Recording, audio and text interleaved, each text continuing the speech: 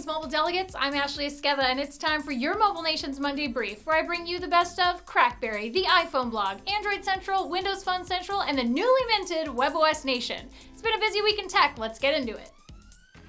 Some not so great news coming from the Crackberry Nation this week. We've heard a couple times from different people at RIM that they are hoping to have a target launch of BB10 devices around February of next year.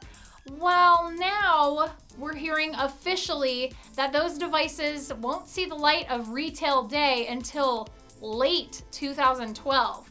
And the reasoning for that is because there is a chipset that is an LTE chipset that co-CEO Mike Lazaridis says will be used to give BlackBerry users the same battery life and experience that they have come to expect from their phones. Unfortunately, that makes it an uncomfortably long wait for all of you BlackBerry addicts out there. Now, while RIM is doing pretty good in other parts of the world, they're pretty abysmal right now in the stock market here in the States. So 2012 forecast for RIM? Who knows?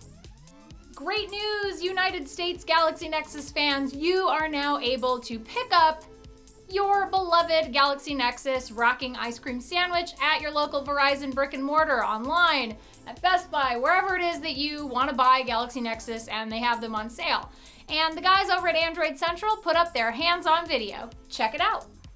As far as the body of the phone itself goes, really almost nothing has changed. I tell you, if I didn't have them side by side and I hadn't been using the GSM one for so long, you really couldn't tell a difference. In addition to that amazing Galaxy Nexus goodness, Google has also announced that they are rolling out Ice Cream Sandwich officially for the Nexus S right this second.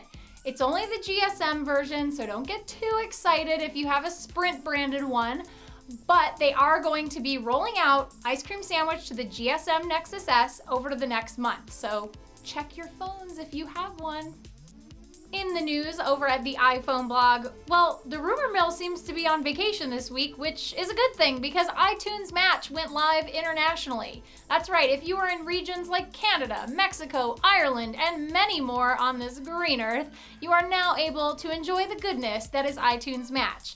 Now, if you're not familiar with the service, what iTunes Match is it's a mirroring service that uses iCloud, and you can even match songs that you haven't bought from iTunes, and they will be available to you at the highest quality bitrate. It's a nice service. It's about $25 a year. It's $25 here in the States.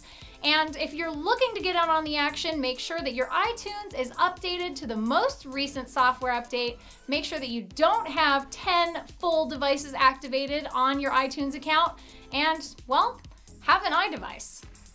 Windows Phone Central has some really interesting launch event information. That's right, they were in New York City this last week to check out the launch event for the Nokia 710, which is a highly anticipated device coming along with the 800 here in the States sometime next year.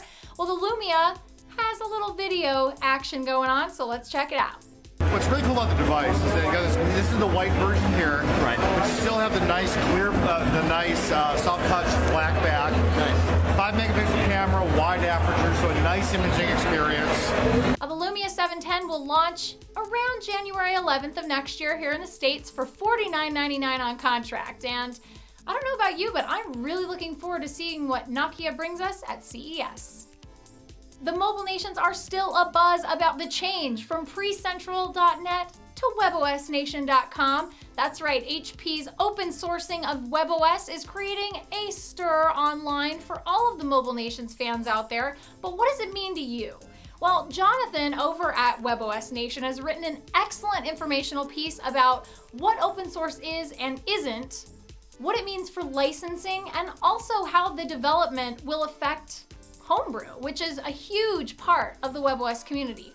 It's a really interesting read, super informational, and if there is one piece of WebOS information that you've been looking for this week, this is the one to read. So definitely check it out.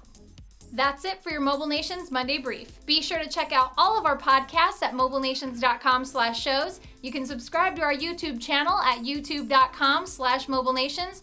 And you can find me on the internet either at Twitter at Ashley Esqueda or in the Old Republic. I've been playing Star Wars, people. I love it.